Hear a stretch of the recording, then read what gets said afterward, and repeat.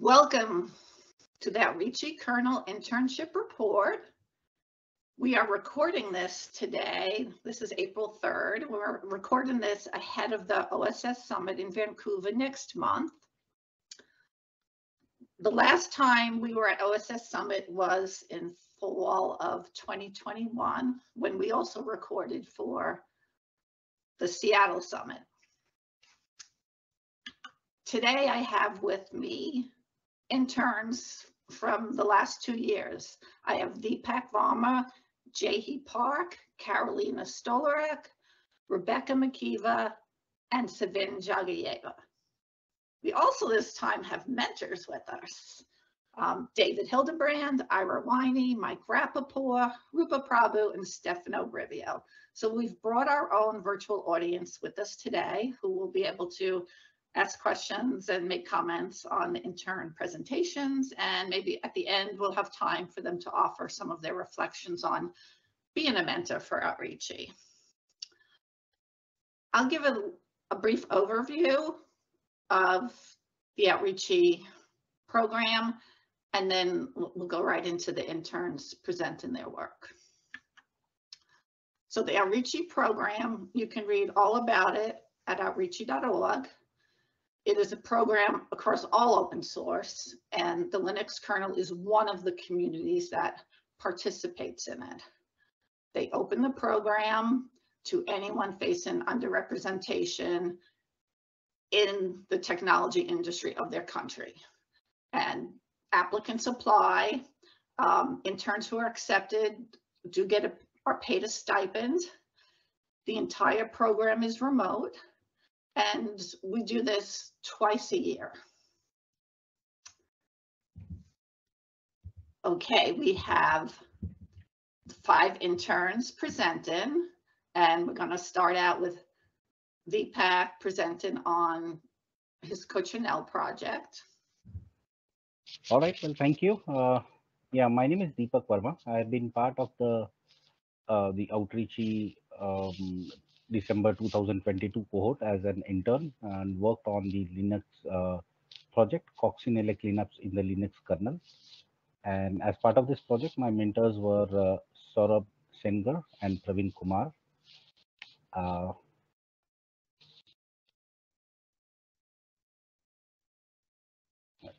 So talking quickly about the Coccinelle software itself, it's a program matching and transformation engine. You can get the details at this particular location. The slides will be made available to you, so you can go click and read more about Coccinelle at this particular URL. It's a software that's pretty well integrated within the Linux kernel code base. It primarily is used for resolving collateral evaluations, smart identification of code patterns, bug identification, and it can also be extended to fix some of the bugs as well. And there are Linux patches that can be automatically generated using this particular software, and they can be validated and applied to the code for automatic resolution of the bugs.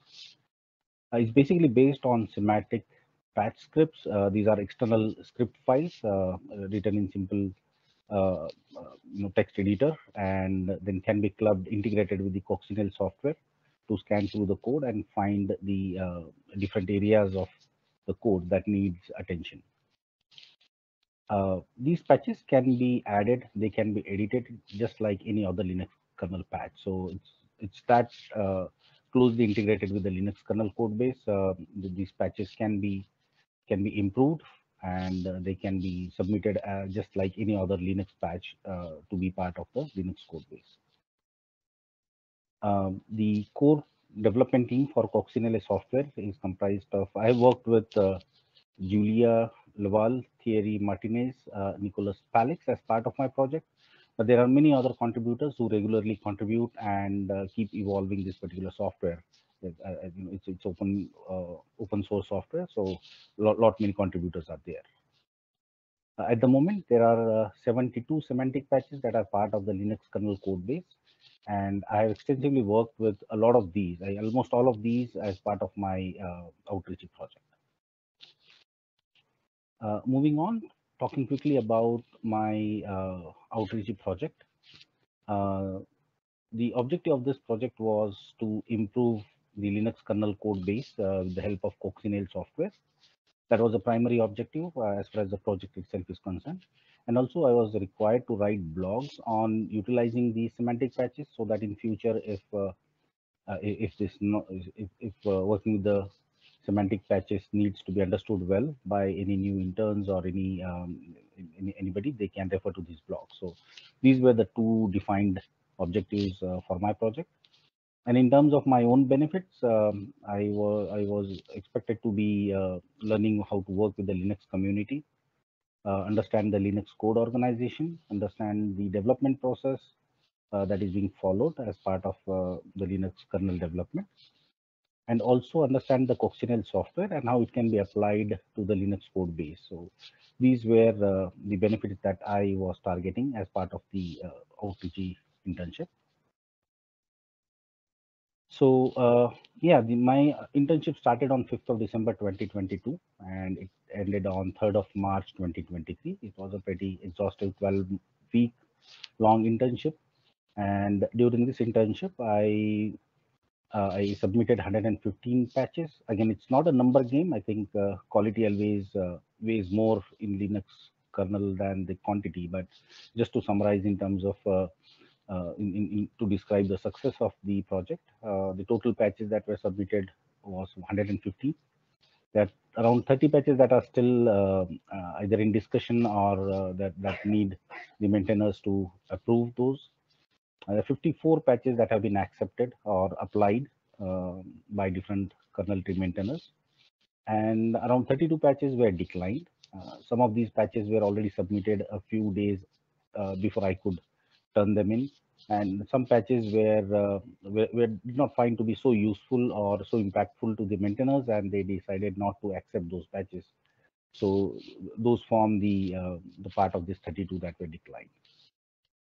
The other outcome of the project was the blogs. I created a website where I have published 14 different blogs, and these are primarily the semantic patches that I was able to work with. There are a lot of semantic patches that did not report any issues, so I could not submit any patches for a lot of the semantic patches. But yes, so for those where I could find potential opportunities for improving the Linux kernel, I have added blogs for those.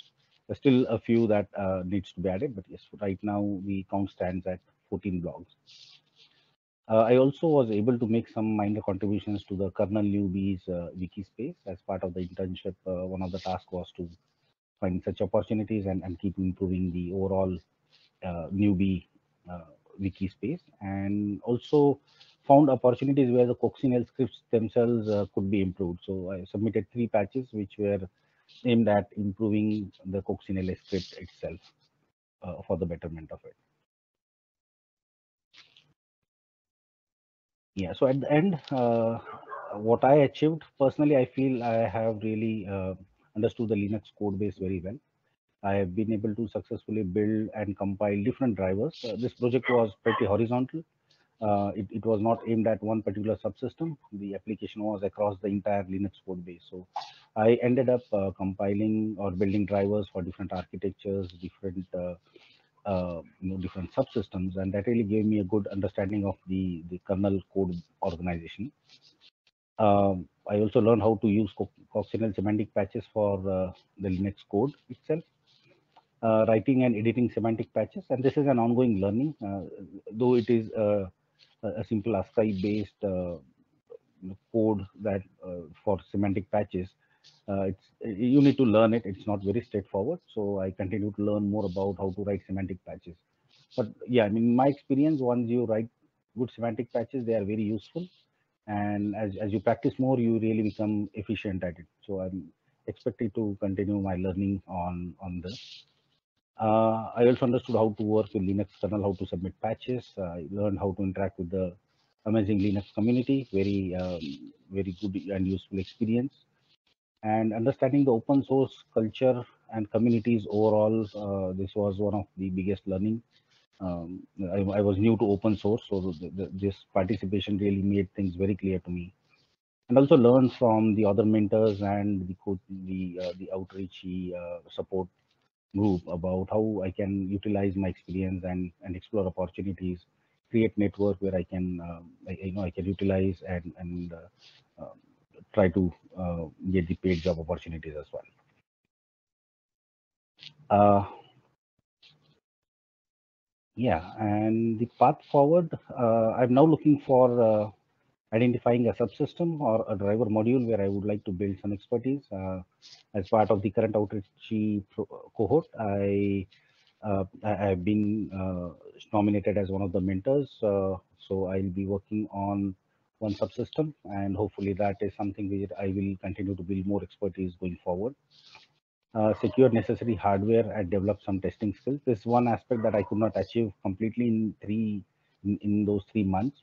So there are opportunities where I think I can develop some testing skills as well. I'll continue to contribute patches using the Coccinelle scripts and also continue to learn about writing semantic patches. I wish to get closer to the community, and as part of that, participating in the conferences and meeting the community members. That's something which I wish to continue to do.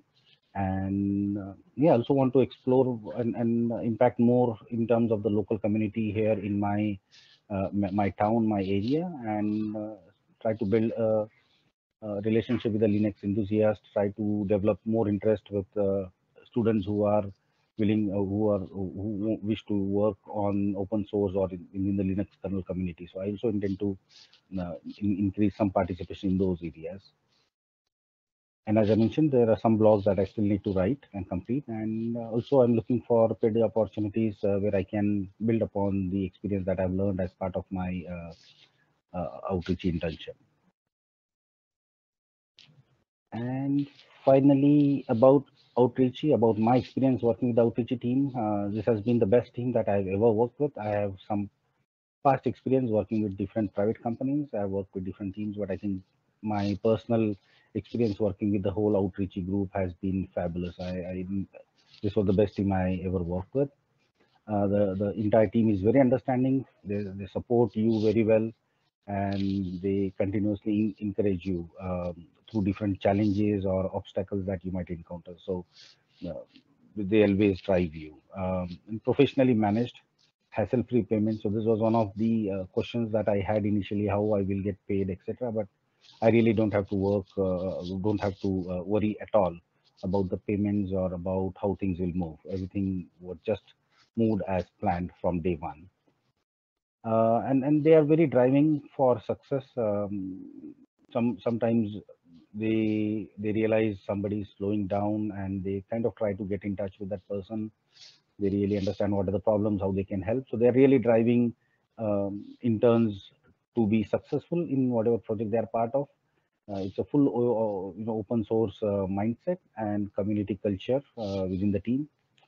And they use modern tools and techniques. I've seen a lot of interactions using chats, and a lot of modern tools are being used to monitor and track the application status, how the interns are doing, etc. So a lot of good things, tools are being used by the team, and they continue to promote skill development, and they also keep tracking your progress throughout the internship program. So they are really very good at ensuring that the internships are successful.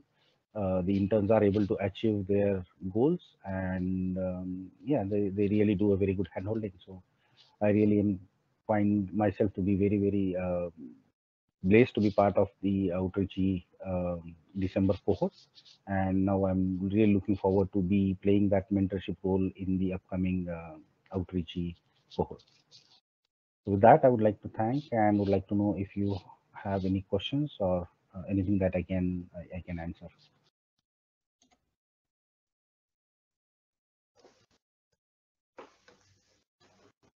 Thanks, Deepak. That was great. I guess I wanted to point out that your program, one of the particular challenges of what your project was that you had to work across all subsystems. There's two kinds of projects, and I think Ira's familiar with another one that had to work across many subsystems. And sometimes folks focus on one, and they come with two different sets of challenges. And you shared your patch acceptance rate, and that's a really great rate just for people watching. You did a wonderful job with that. All right. Hi, I'm Jaehee. I worked on adding a new subnet filtering feature in the kernel networking stack. And I had a great time working with my mentors, Roopa, Stefano, and Andy. So I wanted to point out 3 areas I found really valuable in developing within the Linux kernel. So the first is I worked mainly in the networking area, so I learned a lot about the internals of the networking stack. And I also learned a lot about debugging tools and building a workflow that's very efficient, like building a minimal image and testing tests very quickly. And I also learned to make a lot of great tests and had a wonderful opportunity to use a library for creating the self-tests. And in this talk, I will focus on 2 topics noted by the arrows. I'll talk first about a small feature I added to the networking stack, and then I'll talk about creating self-tests using the library. So I wanted to talk about some basic networking concepts before moving on to the project. So ARP is a communication protocol. And here in the yellow, you can see the Wireshark data that I took of the communication between my router and my computer. So it kind of goes like my computer would say, who has IP address 192.168.0.1? And then my router would say, yeah, that's me, and this is my MAC address. Who are you? Tell me your MAC address. And then my computer would say, yep, this is my IP address 0.31, and this is my MAC address. So between the router and the device, it's using the ARP protocol to kind of relay the IP address and the MAC information. And GARP, or gratuitous ARP, is when a device announces itself without being prompted by an ARP request. So usually you're responding to a request, but in this case, you would just announce yourself without being prompted. And by default, the devices are configured to drop all of these gratuitous ARP frames, but you can enable the device to accept GARP with the ARP accept system control.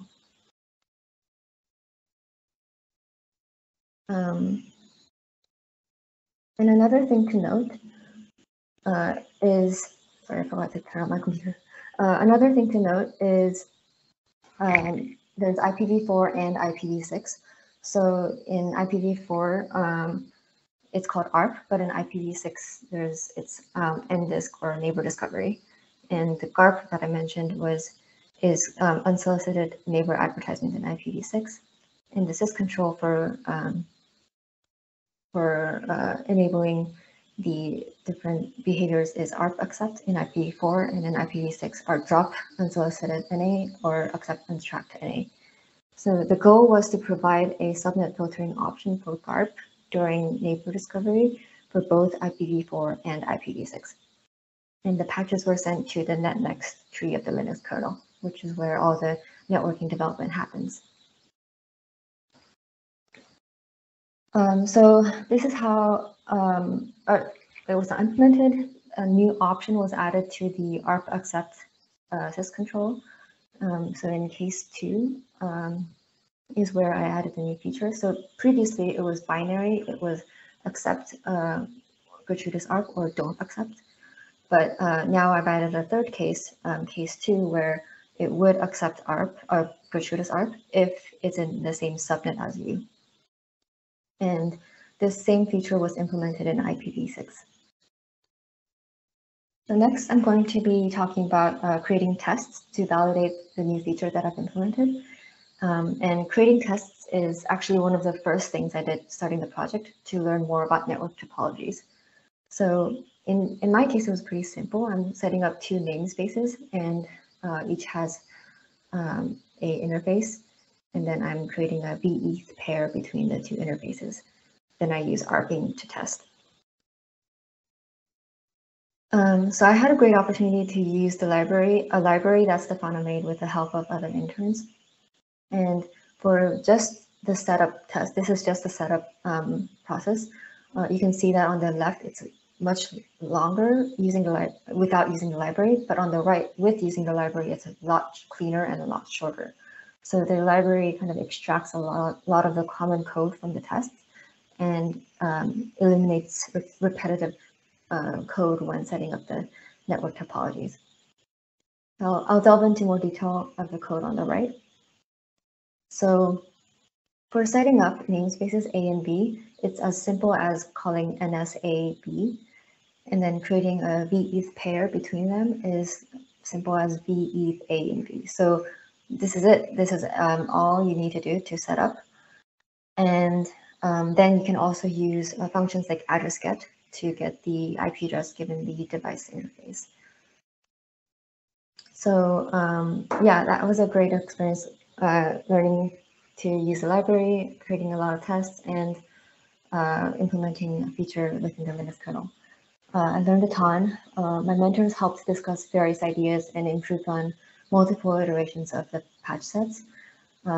And previously, before I was really scared of the Linux kernel community, and working with my mentors gave me the confidence in interacting with the community. And I thought that the connections made in the open source community and with the mentors was especially incredibly valuable. So thank you. Yeah, you can check out my blog and my Twitter here. Thanks, Outreachy. Hello, everyone. My name is Karolina Stolarek. I'm a software engineer on i915 driver team. That means that I'm mostly working on graphics drivers nowadays, but today I would like to talk about something different. That is my Outreachy project, which was to build a memblock simulator. But before I start talking about the project itself, I think that would be good to explain what memblock is and what do we mean by simulator in this context. So memblock is a boot time memory allocator. It is a special mechanism that is used before the usual memory allocators are initialized, which is very early boot. And it has a broad variety of APIs where you can register or remove memory regions and also allocate physical and virtual memory. As for the simulator, it is just a user space program that runs the kernel memblock code. And it can be run in user space thanks to mock definitions that I had to provide as a part of my project. And in addition to this, I wrote a series of unit tests that exercise basic features of the allocator as well as allocator functions. So the name of the project was to create memblock simulator, and I had 3 main goals, which was to write a blog post about memblock to learn its functionalities, how it works, and what should be tested. And I had to provide a skeleton of the simulator, which was thought to live in tools testing infrastructure with the requirements of reusing the actual memblock code, identifying what kind of definitions I have to provide in order to even compile this code, and provide a couple of test scenarios that verify that memblock does what it's asked to do. And as a stretch goal, I was to experiment with different memory layouts in QEML. Overall, I was able to do the first 2. So here you can see my blog post about memblock, and I implemented a memblock simulator and provided most of the definitions that were required. But unfortunately, I didn't have time to experiment with different memory layouts. So the main highlight here is that I was able to ship an initial version of the memblock's test suite. I provided a lot of stuff definitions that could be reused in other tools and projects. I implemented tests for basic API as well. Thanks to the addition of simulated physical memory, I was able to test allocation functions that return virtual addresses. But it wasn't a smooth ride, especially because I was greeted with hundreds of compilation errors, and I had to walk through each of them one by one to see what kind of definitions I have to provide in order to even compile memblock code. But it went surprisingly well. I was able to get this done in a week and a half, I believe, so it wasn't that scary at all. And the second one may seem obvious right now, but it wasn't to me back then. So the allocation functions require valid memory addresses. And before that, I just picked just arbitrary addresses, which wasn't great. We wrote this later on, and there was a simple solution to that. I just had to allocate a chunk of memory and ask memblock to work on it. So yeah, it will take a long time to get into ins and outs of the project. So here I'm linking a couple of resources if you want to learn more. First of them being the official documentation. The second one being the blog post that I wrote as a part of my Outreachy internship. And two of them are linking to the patch series that I sent as a part of my project, with the first one introducing the basic tests and the other one the test for allocation functions. So that's all.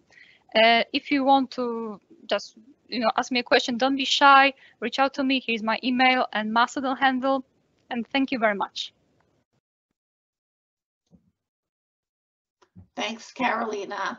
And if you notice Karolina's email address there, I was really happy to hear that when our Outreachy connection ended, she joined me and is now working at Intel. As she said, you're working on graphics drivers now? Yeah, in DRM, and that's great.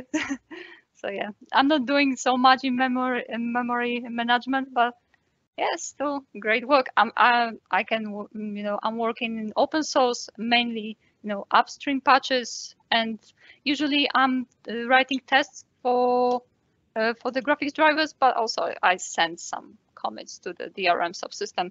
It just takes some time to get into this. So yeah. Well, it's wonderful that you stayed in the community. Yeah, that's great.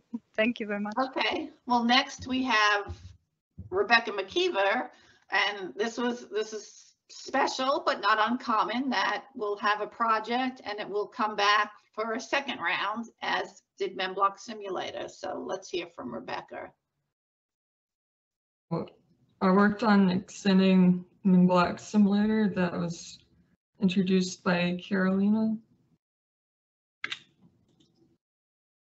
And I made many extensions and improvements to the simulator, including API improvements, test improvements, new tests, and introducing NUMA support for NUMA memory layouts.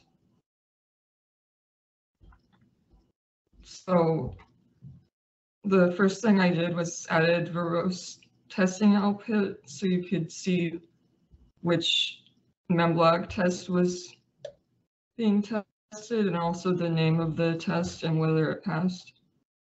And I added labels to like top down and bottom up for the verbose output for alloc tests. Verbose was initially a build option, but then I changed it to runtime option. And I also changed movable node to runtime option and introduced a help menu.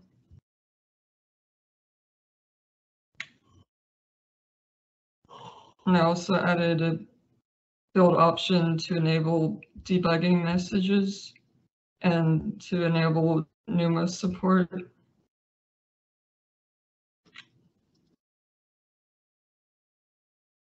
And I improved some of the memblock alloc functions that are expected to clear a memory region. Previously, the test either didn't check or they checked the first byte. Now they pre-fill the entire region with non-zero data before the test and then check the entire region after the test. And I introduced new tests for several functions that were already being tested, and I introduced test coverage for several of the alloc functions, as well as set bottom up, and trim memory For the memblock alloc raw functions, they don't clear the memory region, but they're otherwise the same as the corresponding functions. So instead of creating separate tests, I created flags so that you could test the raw versions with the same set of tests as the regular versions. And I had the raw versions check that the entire region was still non-zero.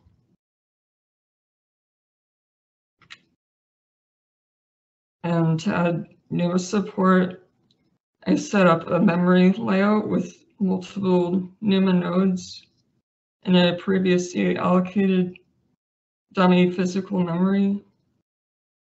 And I used 8 nodes of varying size between 1/16 and 1/4 of the total allocated memory with NIDs from 0 to 7.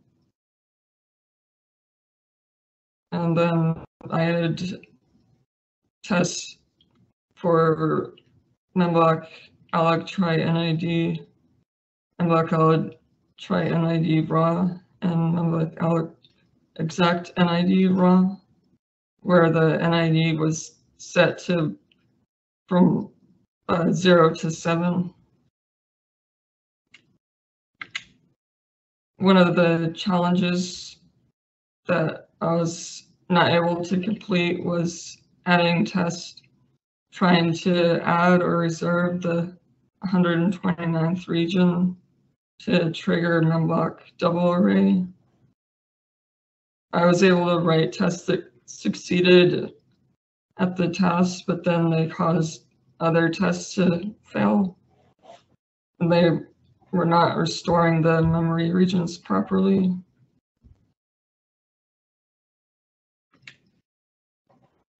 So Outreachy has been a great opportunity for me, and I'm grateful for feedback and support I received from mentors in the open source community. And I feel more confident contributing to open source projects. And you can read more about my Outreachy work on the blog that's linked here.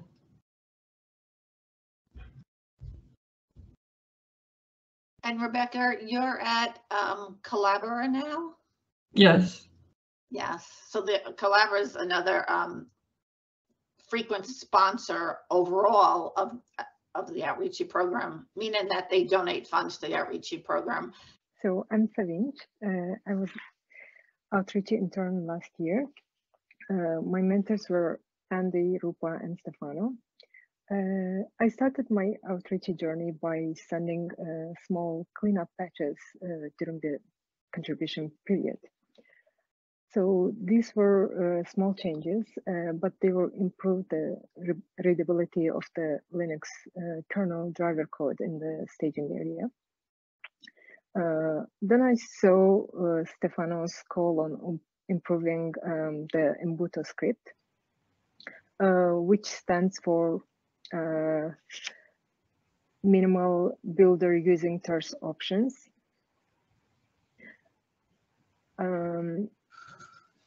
So Embuto is an image builder for lightweight virtual machine environments, and one specific area that Stefano wanted to improve was running the kernel self-tests.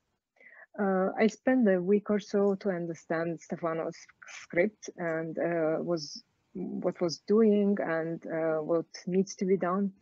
And this followed by lengthy chats with him and countless email exchanges with Stefano, which significantly helped me to improve my understanding of shell programming. So then I spent the remaining time of the contribution period by adding a feature to Embuto that streamlined kernel development. So to understand the feature, let's first consider the typical workflow of a kernel. development inside the virtual machine. So the bugs do not affect his home machine. So to this end, Sevinj, I wanted to sure. interrupt. I'm not seeing the slides progress. And I've looked at your slides. Okay. Okay, I'm here thanks. right now. Okay. A kernel developer makes the code changes to the kernel inside the virtual machine, then adds self-tests or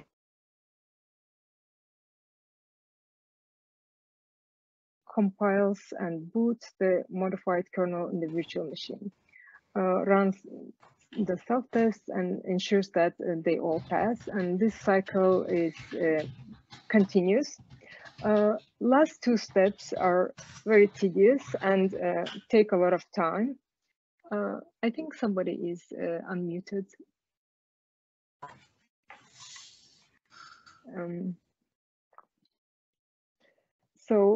Last two steps are tedious and take a lot of time, and that's where Embuto helps.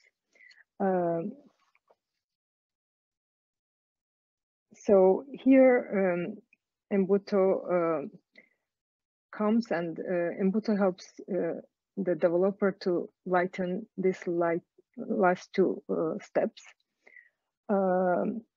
So with Embuto, the kernel developer can develop the code and add tests outside of the VM, working on their own machine. After the changes are done, the developer can compile the kernel on the main host and run Embuto using the command that I provided here. So as you can see, the output of Embuto command is passed as an init.rd argument to KVM. And Embuto creates an init.rd image that contains all the tests from the compiled code on the main machine and runs the net tests when booted, which is specified by -c.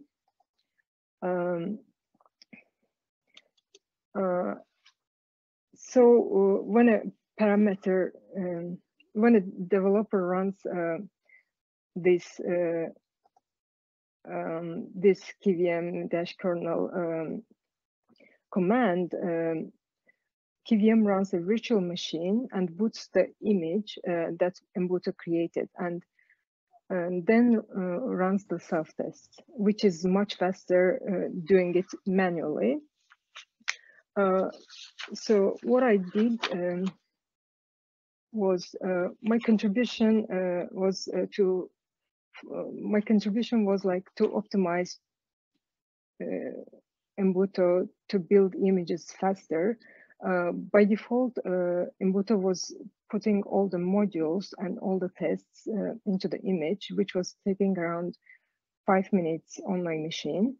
But I improved Embuto so that when a user specifies a test collection, such as -c-net, Embuto automatically finds the modules required to run only these tests and creates a much smaller image. With my contribution, Embuto created an image in just 50 seconds on my machine. So after wrapping up with Embuto, I checked other projects and that I wanted to work. So I was particularly interested in something that related C programming language. So I chose to fix a bug in VLAN bridge binding module without knowing what bridge binding is. So I spent lengthy time to read all the concepts like VLANs, bridging, and other necessary networking concepts, and did a code walkthrough with Andy. And Andy helped me to understand important parts of VLAN and bridging modules. Once I understood the networking concepts and how they mapped to the code structure, I tried to find the cause of the bug. During our regular meetings, I learned from Roopa about the perf tool and how we could insert dynamic trace points to debug kernel code. Roopa provided me with initial examples of how to use perf probes and explained how they work.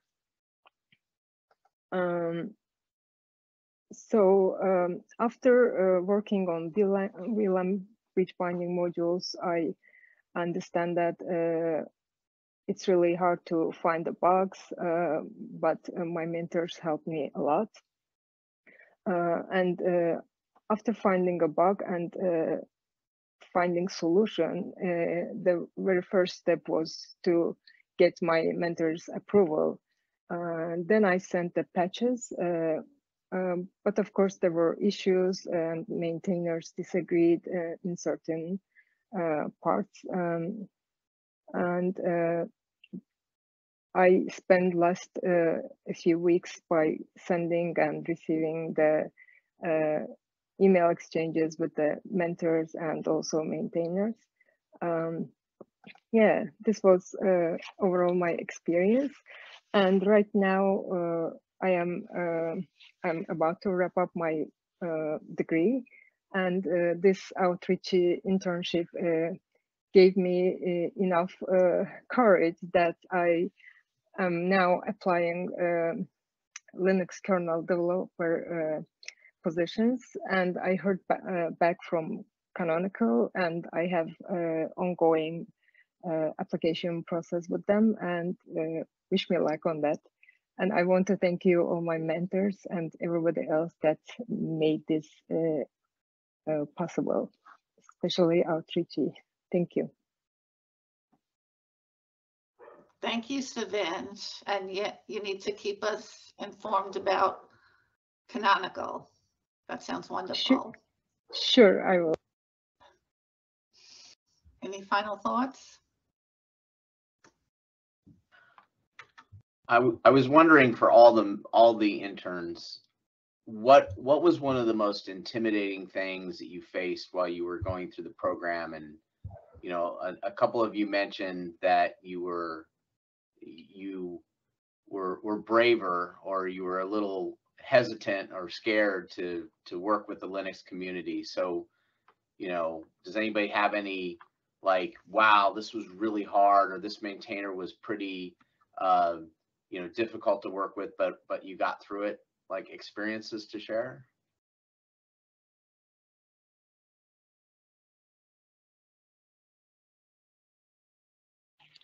Yeah, and this is Deepak. So in my experience, I think what I realized working with various subsystems, there is no compromise in terms of quality. Everything that you submit has to be top notch, and it has to meet the highest standards of quality, highest standards of performance. There is no acceptance to any even a minor miss in your submission. So the perfection is definitely necessary in whatever you are doing, and that's where sometimes you receive a lot of rejection, or sometimes you receive a lot of feedback.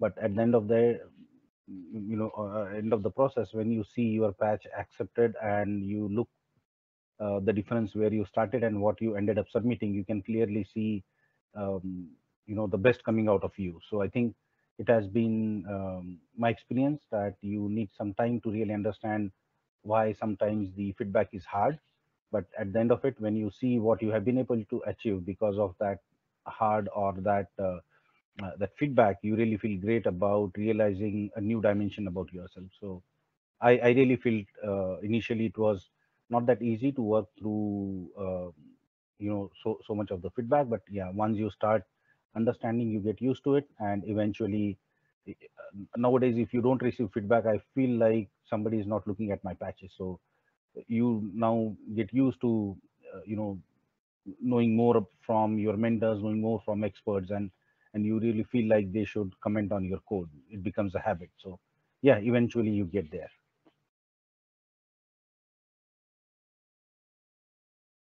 Thanks. Not sure I answered your question there.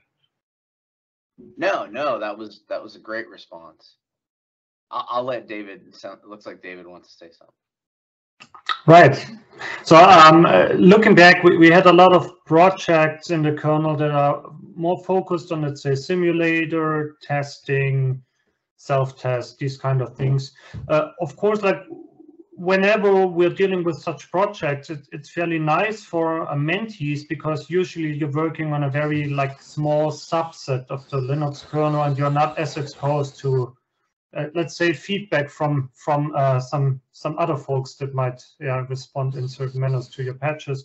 But looking back, would you, like, meaning you as mentees, have rather enjoyed working on something that is like part of the production kernel, meaning not like some testing or simulator, but like some actual feature or cleanups in the kernel? Or did you actually enjoy working on that fine subset in a well-controlled environment? That would be my question. I really like the idea of working on a self-contained project, especially, you know, there was something that I could just show and, hey, this is mine, or I started this, and then people started, you know, working on this and using it. So it was very rewarding for me. But yeah, I mean, this is really nice that you are limited just to one thing, because kernel is huge, and before, you know, joining Outreachy, I wasn't even aware that there are many subsystems and they don't really talk to each other. So yeah, so I really like my internship and the way how it was organized. Very good. Yeah, I mean, I've been working for years on the kernel, and I still think I've only seen a small subset. So yeah, I guess you never get around that. Yeah. No, but I think the self-contained part is important for the internships, because it's only 3 months. And like you guys have been talking about getting your patches reviewed, 3 months is not a long time. I don't get a lot of stuff up in 3 months. So we want you to have a result that that's meaningful.